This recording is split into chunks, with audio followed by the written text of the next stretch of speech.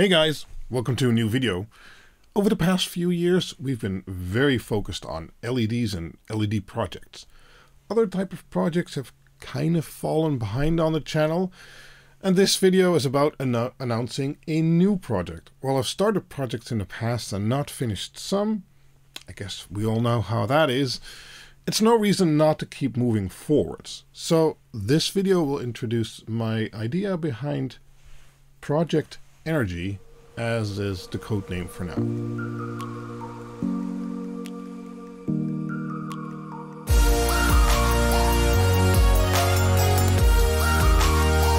Right, so the project is called Project Energy because it focuses mainly on that, becoming more flexible with energy.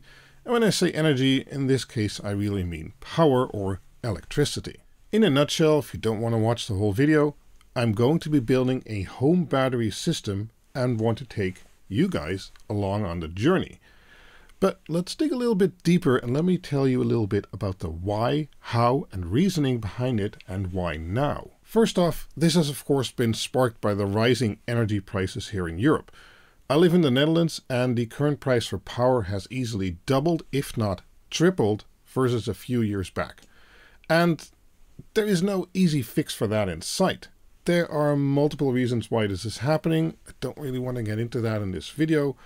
The fact of the matter is that this is happening, and I don't see it going back to the prices we were used to seeing anytime soon. Now, this home has actually been designed to use a lot of power or electricity. We don't use any other form of energy such as natural gas or wood or anything like that. So we have an air-water heat pump which gives us all our home heating and hot water. This is great because to combat that power usage, we also have 44 solar panels which are about 12 kilowatt peak in total. This is enough to generally offset most of our energy usage for the whole year. We end up paying a little bit, but then again, I also have servers running and things like that, lots of LEDs. So we just use a lot of power next to using electricity for our heat also. Now, you might say, but you're in the Netherlands. You have a law or a rule that says you can do solderen. Why build a battery? Well, that is true. This law or rule allows you to deliver energy back to the grid, and when you ask back for it again, we basically pay zero. So 1 kilowatt of energy out is returned consumed 1 kilowatt later in for that year for zero pay. This is great. We can basically use the grid as a giant battery, and we have thankfully done so because we generate most of our energy or electricity during the summer and then again use most of it during the winter. But if you look at that from a technical perspective, it makes no sense at all. We all produce a lot of energy at the same time when the sun is shining, and the need is thus low at that point. And then at the moment when that natural resource isn't there, we all want it back. But then, well, we can't really store it, so coal and gas plants need to be powered at those moments anyway to give us the energy we gave at a moment that there was an abundance of it. And this, I think, highlights the time we're living in. We're in a sort of transition period where concepts such as a high tariff during the day and a low tariff during the night might have been technically logical 10 years ago, but they are not anymore, or soon will not be anymore, since our sources of power are changing. Lots and lots has become solar and wind, which isn't a resource that is constant or always available like coal, gas, or even nuclear that have been our methods of power for the past, I don't know how many years. And well, that is exactly what Project Energy is about. The current way we get power from our power companies will soon not exist anymore, in my opinion, or at least it shouldn't. Power isn't a resource that is always available in the same amounts, if you want green power at least, but it's temperamental. Sometimes there is an abundance and sometimes there's too little. And now we're getting to the point how I got here and made my decision. The first reason is that I've always looked at a home battery solution because I think they're cool, but since we had solderen, it was financially a very bad investment here in the Netherlands. Well, they've been threatening of taking this rule or law, whatever, away for a few years now, and I have no doubt that in like 1 to 2 years, they'll take it away or slowly transition or transform it into something much less financially attractive than it is now, which I actually kind of support. The current way makes no technical sense whatsoever anymore and is absolutely not sustainable looking at the future. The second is that I was looking into making our power usage a bit cheaper, or, well, somehow generating more power so I don't have to pay for what I still end up using. And, well, this focused kind of on the winter. In the summer, I have my solar panels. That works great.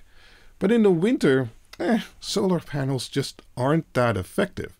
So, first thing I looked at was windmills. You know, they have these really awesome vertical windmills now, and they're all over AliExpress, and they all hype it up like it's the next thing and better than solar, and there's companies willing to sell you stuff, and, you know, but once I really looked into it and looked into the actual wind speeds we'd have to make such a, especially the vertical ones, such a windmill produce any meaningful amounts of power, well, I did the smart thing and I got a wind meter that I hooked into Home Assistant, which actually works quite well, and it's a whole weather station.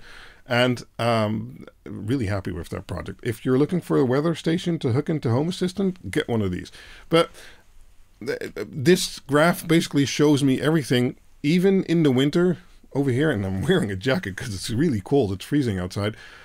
There is just not enough wind to do anything meaningful. I quickly abandoned that plan. I guess I ended up with a weather station going down that path, so that's cool, but yeah, it's not going to help me generate more power. Continuing my journey, I found something else. It turns out that next to preset tariffs, or a variable tariff as we call it here in the Netherlands, so you have a preset where you say for 1 year long your energy prices are this, or you have a dynamic contract which say we're going to change your energy price 4 times a year, and then for those periods they are set to this.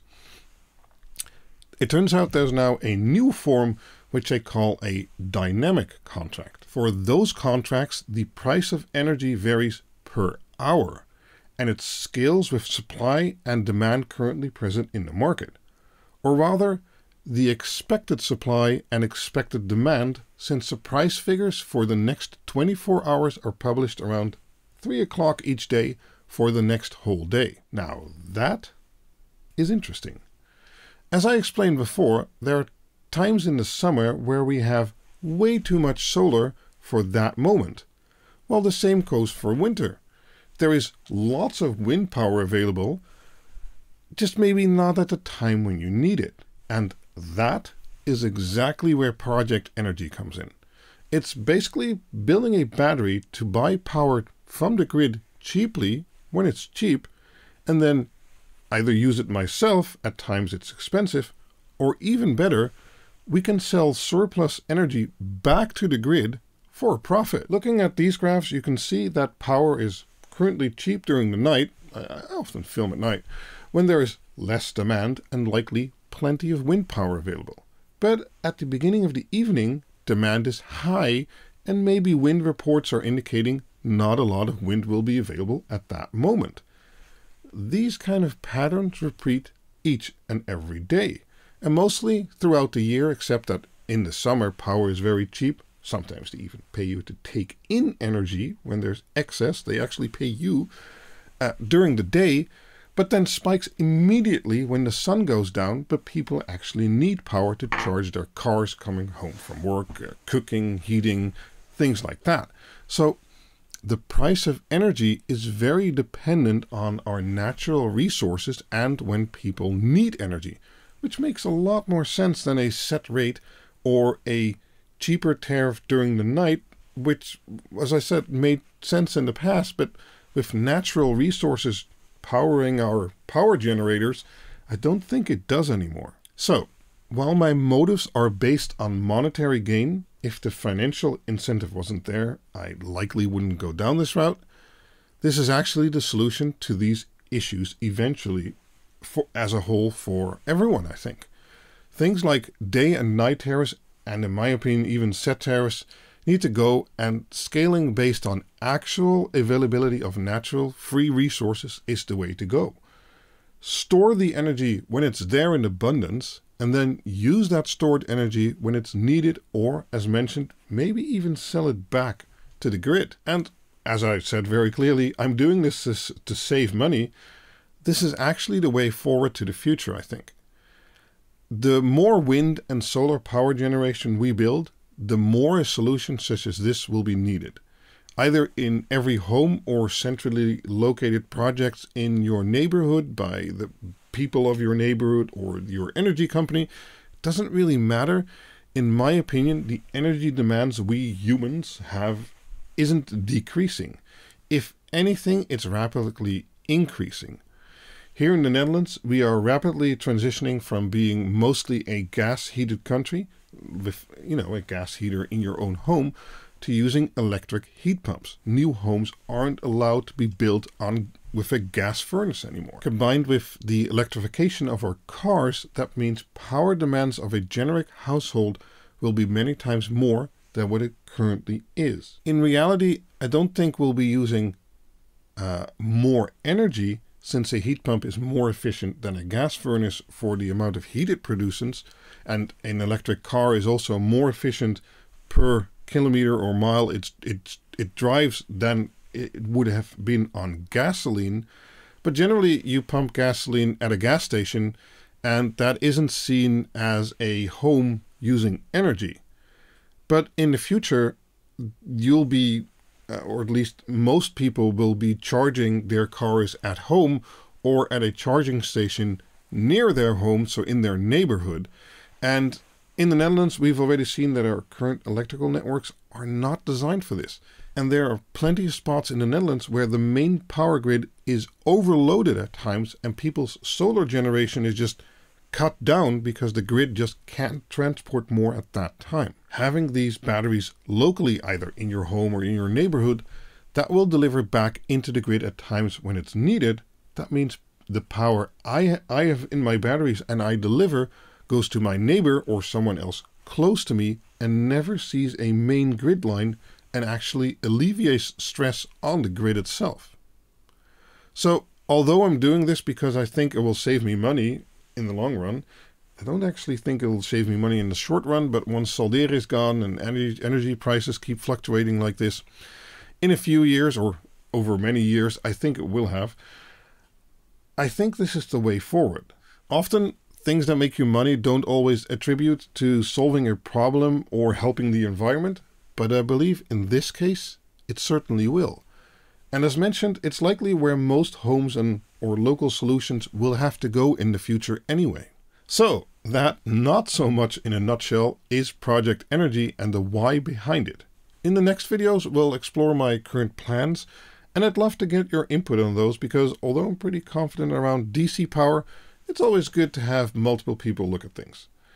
The idea is to document this journey, and I might even design some things around it, like boards and things you can use. And, well, it'll be in a lot of steps, trying things out. Some things might fail, but in the end, I hope to build things and, have it all running together with you guys there. Not physically, but you know what I mean. So I hope you'll join me on this new adventure. No worries, LED content and the boards and such aren't going anywhere. I still have lots of planned there too. So, thank you for watching, and let me know in the comments what you think of my reasoning. Or are you just here for the LEDs, or any fun tech project is good with you? So, let me know. Thanks for watching. Bye-bye.